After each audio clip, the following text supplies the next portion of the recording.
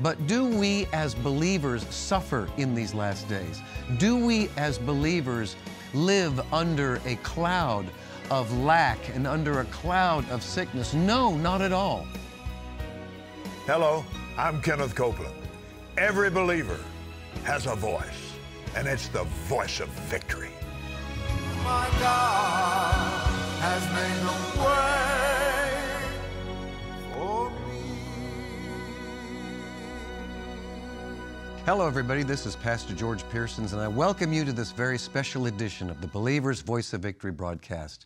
First of all, I want to thank Kenneth and Gloria Copeland for asking me to be on this week and to share the things that are on my heart as far as what we need to know about these times that we are in. How do we prosper in these times? How do we prosper in tough times? You know, at the time that we are taping this, we're still in the throes of dealing with COVID-19 and the residual effects of it. Coming out of it, we have our economy to deal with and the things in the economy. And I just really do believe that the Lord has some things that He wants to encourage us about where living in the kingdom of God is concerned. Living in His kingdom here on earth. So, let's pray right now. Let's believe God over this time that we have together this week. Father, in the name of Jesus, I just worship You and praise You for every person who's watching us right now. And I thank You that You are in the midst of everything that goes on in our lives. You are still prospering us. You are still ministering to us. You are still strong in our lives. And we honor You and thank You for this time together. In Jesus' name, amen.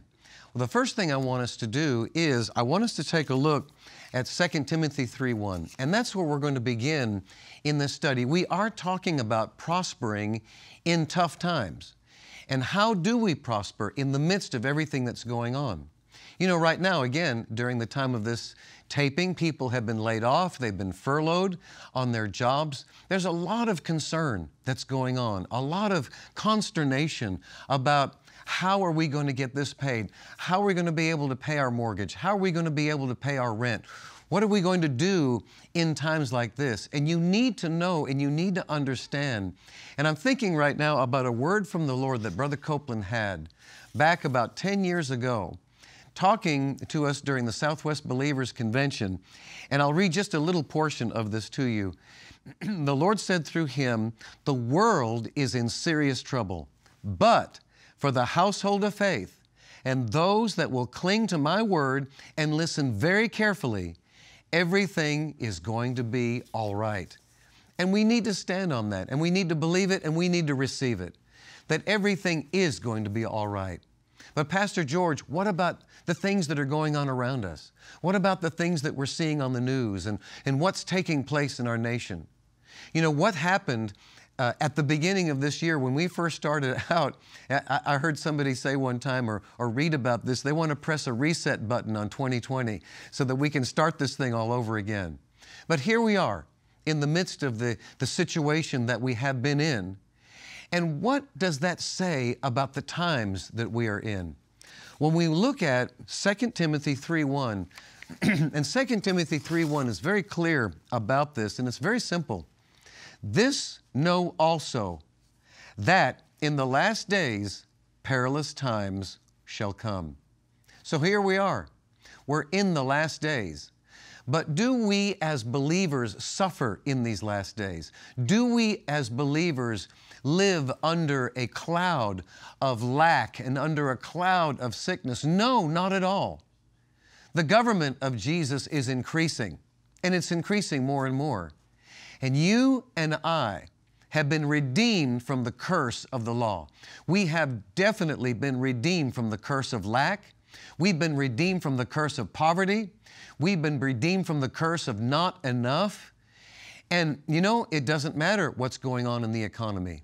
It doesn't matter the times that we are in, we are still being taken care of. But what it says here in this scripture, that perilous days shall come. Well, I looked up the word perilous in the Greek. Listen to this. Difficult days, dark days, dangerous, furious, fierce, hard to take, troublesome, savage, and tough. There's one translation that says, you must understand this, that in the last days, distressing times will come. In the Amplified Translation, understand this, in the last days will come or set in perilous times of great stress and trouble, hard to deal with and hard to bear. Well, as I just read to you from that word that Brother Copeland gave, the world is in serious trouble, but we have to understand something about ourselves. Believers, people who are born again, people who know the Lord Jesus Christ, that even though in these perilous times, which are described in those words such as difficult and pressurized and stress and trouble, we have to understand that according to John 17:16, Jesus said, they are not of the world, even as I am not of the world. Now that really opens a door to us to understand how to deal with the times that we're in. Really, how to understand any of the times that we're in. We may be in this world, but you and I are not of it. We are not of its economic system. We are not of the things that are trying to bear down on the world. But you and I, as we will learn this week, we've been set apart. We've been separated from this. And we live on the earth in a different place, and we live in the kingdom of God. That's where we are. So during these 5 days that we have together, I want you to really focus in, especially if you're struggling right now. If you are one of those that were laid off and you've had a hard time finding another job, if you're one of those that you were hit hard financially, or maybe your investments were hit hard. And I'll let you know something, that where you and I live, especially as a tither, as a giver, as a sower, the devil cannot touch our investments. Well, Pastor George, how does that work? Well, it's very clear in the Word of God that we're in this world, but we are not of it. And so we're protected from it. We're protected from the ravages of it. And we are protected from the collateral damage of the world system. And the Lord has ways, God has ways to keep you on top and not the bottom. We are the head and not the tail. And He can do that right in the midst of whatever you are going through and whatever you're experiencing right now. He can take you into that place of His protection, His prosperity, and you can prosper in tough times. Let's take a look at this scripture in Colossians chapter 1. Colossians chapter 1 is talking about really who we are in Christ. And that's so important that you and I know who we are in Christ, that we know where we stand in Him. And as according to the 112th Psalm, our hearts are established. They're established in Him. No matter what is going on, no matter what is taking place, we are established in Him. And you have to know the position you hold in Him, positionally, where you are in Him. And it's very clear in Colossians chapter 1 and verses 12 through 14. Listen to this. It says, giving thanks unto the Father, which has made us meet or made us able to be partakers of the inheritance of the saints in light, who has delivered us from the power of darkness and has translated us into the kingdom of His dear Son, in whom we have redemption through His blood, even the forgiveness of sins.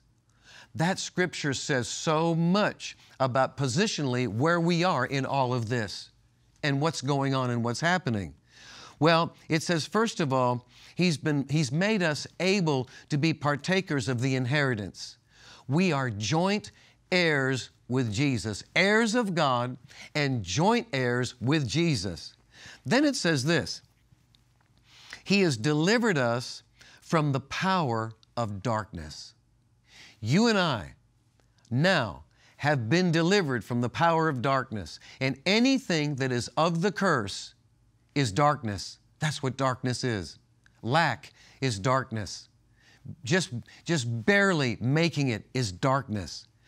And when you were born again, when you made Jesus the Lord of your life, then you were and I was translated into the kingdom of His dear Son. You and I have been translated out of the ravages and the effects of this world. It says, in whom we have redemption. That word redemption means rescued. We've been rescued from the kingdom of darkness. And it's been through His blood, the precious blood of the Lamb, and given us even the forgiveness of sins. So we've been translated. Now, what does that mean, translated? In the Greek, the word translated means transferred, to be transferred, or to be carried away. Those in military understand what a transfer is. You understand that when you're transferred from one base to another, and you might be transferred from one part of this country to another, or you might be transferred outside of the United States. There's a transfer that takes place, and you are taking you and your family, and you're being carried away, or another definition of the phrase transferred, to be removed from one place to another. You are removed from one place to another. So those of you that are transferred, let's say, from the cold areas of maybe Europe or something like that, and you're transferred to Hawaii. You're going to have to make some changes. There's some cultural changes that are being taken place from one very cold atmosphere to a very warm atmosphere, and palm trees and ocean. There's a whole difference in that. And especially if you're transferred from, let's say, the United States of America, and you're transferred to Germany or someplace like that. There's a whole culture there. There's a language there. There are things that they do there that are different from what you do here. Well, that's the same thing when you're translated out of darkness. When you are translated out of darkness, you are translated from a lack mentality. You are translated from a poverty mentality. You are translated from that darkness, and you've been carried off and carried away, and you have been placed into this place of the kingdom of God. And what a glorious place it is. What a place it is to experience the provision of God. He's your source. No longer is the world your source, but He is your source.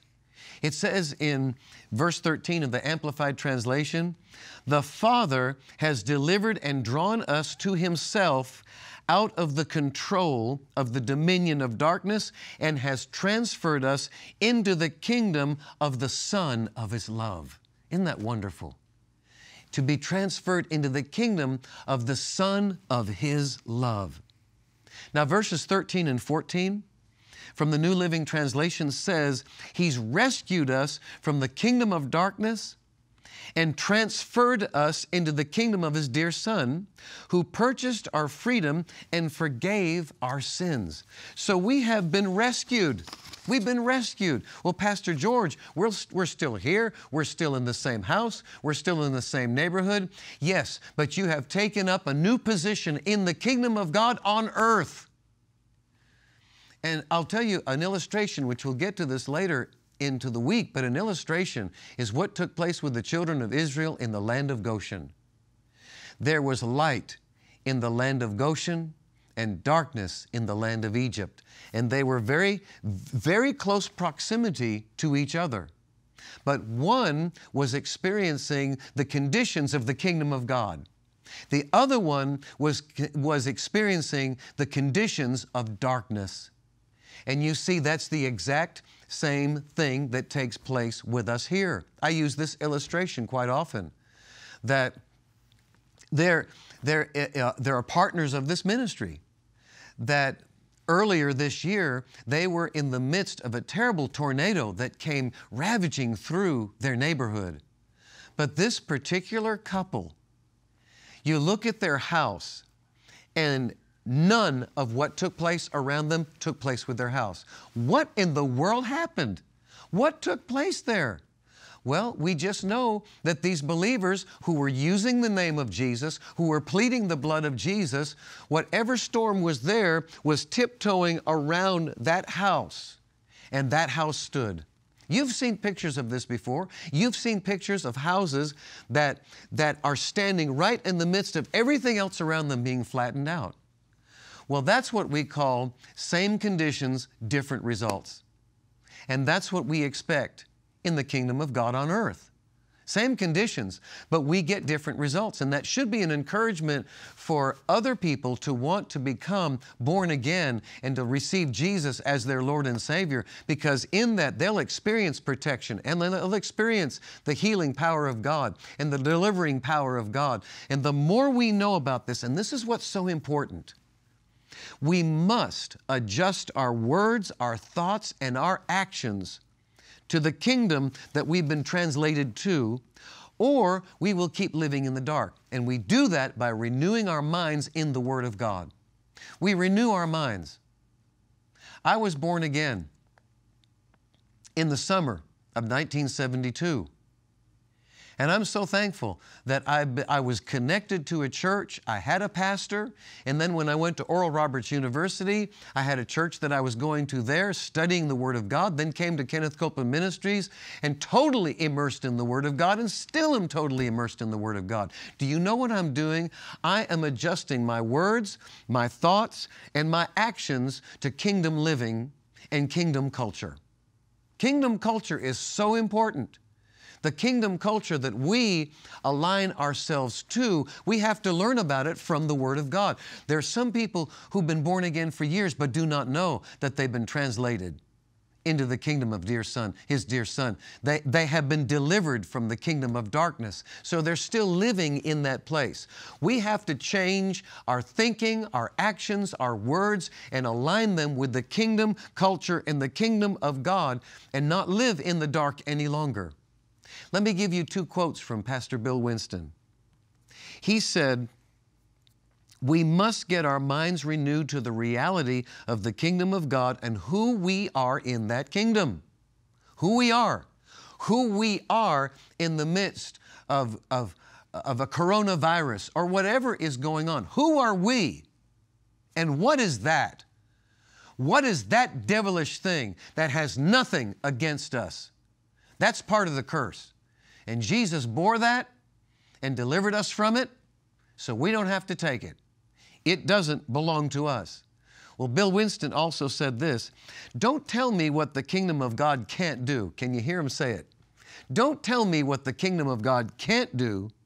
It can do, and it can be used specifically to cut through anything, to get you anything that you want, independent of what is going on in the world system.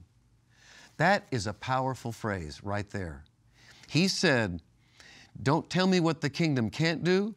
It can do, and it can be used specifically to cut through anything, to get you anything you want, independent of what is going on in the world system. Independence from the world system. Independence from the world sickness. Independence from all of that. That's what the kingdom of God will do for us, and that's why we can prosper in the toughest of times. In 1 Peter 2:9, it says, "You are a chosen people, a royal priesthood, a holy nation, a people belonging to God." We belong to God. We belong to Him. "That you may declare the praises of Him who called you out of darkness into His wonderful light." Let me bring you this thought. We are not subject to the times. That's important. And that's a theme that'll run through in this week. We're not subject to these times. Let me read to you Psalm 9, verses 9 and 10, Amplified.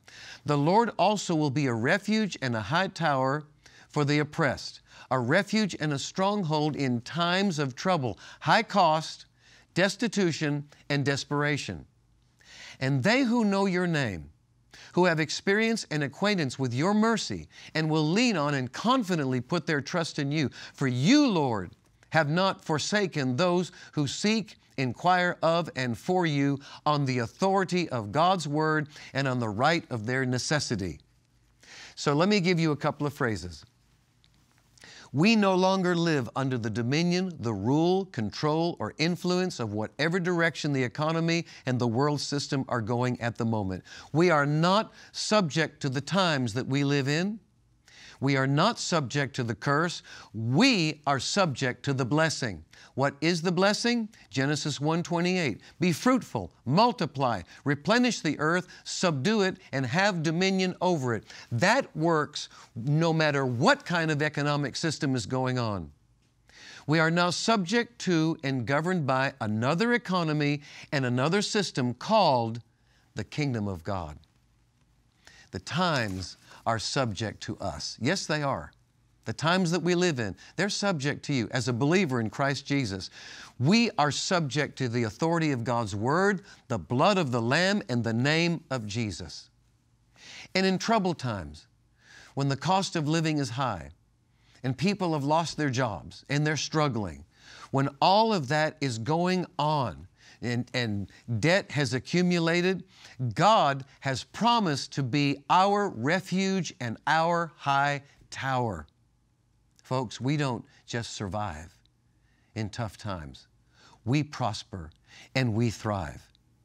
He'll lift us up and over any economic situation that's going on, any economic downturn that's going on. Don't let fear get on the inside of you. I've heard people, different pundits talking about, we've got a Great Depression, we've got a Great Recession, we've got all of this going on. It does not have to touch you and me. We will prosper right through it. In the same way that Brother Copeland's father, A.W. Copeland, during the Great Depression of the 30s, he and his wife, Vanetta Copeland, they tithed, they prayed, they stood on the Word of God, and they had a job, and they were prosperous all the way through the Great Depression. So don't get in fear over this. Don't start walking in fear. God has a covenant determination to prosper you and me. He's determined. He's determined. For the eyes of the Lord go to and fro throughout the whole earth, looking for those that will be open to Him to receive His blessing and to receive His goodness. He wants to prosper you in the toughest of times. And what we need to do is we need to walk by faith and receive and believe all that He has for us in this. Father, in the name of Jesus, I pray over your people right now, and I thank you, Lord, that we're living in a different culture. We're living in a different place. Even though we're on this earth, we are not of it. And I thank you, Lord, that in these times, we don't just survive, we thrive. The times, Lord, we're not subject to these times. We live in the kingdom of God on earth, and I thank you, Lord, that we are thriving, we're flourishing. I pray over all of those right now that are needing jobs. Father, I thank you that jobs are coming, good jobs. We call them around here assignments, perfect assignments from heaven. Lord, you are opening the door. You are prospering your people, and you are watching them, and you are seeing them at this time and at this hour, debt-free and free from every financial burden. In Jesus' name we pray. Amen and amen. I'll be right back.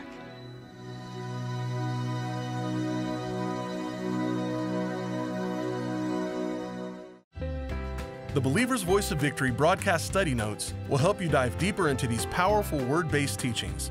Get all 5 days of notes at one time. Use them during the week for your personal study time. Download them free at kcm.org.uk/notes. Create a special family devotional time to follow along with the notes as you watch the broadcast. Study the Scriptures with your children and begin instilling God's Word now.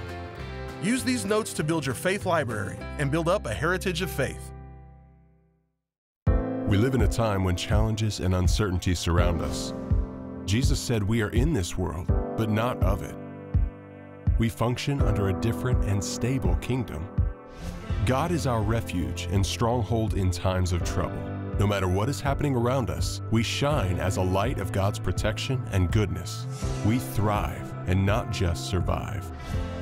The How to Prosper in Tough Times package includes a 10-part series with Gloria Copeland and Pastor George Pearsons. The study notes of all 10 sessions are also included and are useful to delve deeper into the scriptures taught in the messages, or are great for you to share with others. This series will encourage you and strengthen your trust in God. Understand how much God loves you and that He is well able to take care of you no matter the circumstances. you can experience His supernatural provision in your life today. Request your free copy of How to Prosper in Tough Times, an in-depth study by Gloria Copeland and Pastor George Pearsons on how to apply God's Word to any situation and come out victorious.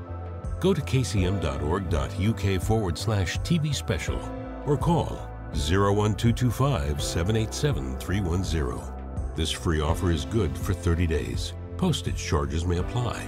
Contact your regional office for more information. We may be living in troubled times, but we are not subject to the way the world is going. No, we are subject to the blessing of the Lord. I'm so grateful for that. And that's our deciding factor for success. We live in our covenant promises. Oh, thank you, Lord, for the covenant that we have with you. Now, the free product that we have for you this week, the materials, is a series that Gloria and I taught on the same thing that I'm teaching here, except we went into a whole lot more detail about it, and these are the notes from it. Gloria has tremendous comments that she makes on it, and then there's some material in the back. There's so much here. You can get this and just really do a major study on how to prosper in tough times.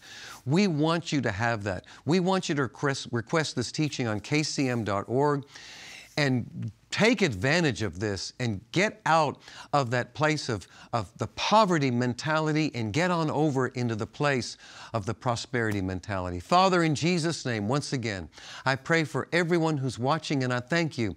I declare that every bill is paid, every need is supplied, every debt is wiped out, and Lord, you are providing for these families right now in the name of Jesus. In Jesus' name we pray. Amen. Amen. Listen, are you receiving the Believer's Voice of Victory magazine? Well, it's our free monthly publication, and you'll find life-changing articles, testimonies. It'll build up your faith. It'll strengthen you. Go to kcm.org to request your free subscription, or you can read the magazine online. And I'll tell you this, I was part of that magazine back in when I came to work here in 1976, and I worked on the magazine, publishing it for 13 years. So I have a lot of experience with the Believer's Voice of Victory magazine. And you know, and we still do this, to lay hands on some of those magazines so that when they go out in the mail and people touch them, we were believing for healings to take place. So you lay your hands on that magazine. Anyway, we're going to be going tomorrow, we're going to be talking about the separation effect. So this is Pastor George reminding you that Jesus is Lord. Thank you for joining us today on the Believer's Voice of Victory. Go to kcm.org.uk to receive free faith-based teaching resources, such as a digital download of today's Believer's Voice of Victory broadcast. You can download it straight to your computer or mobile. Continue to grow in your faith in God and live in the wisdom of His Word. Believe God to bring new visions, His manifested power, and great change in your life.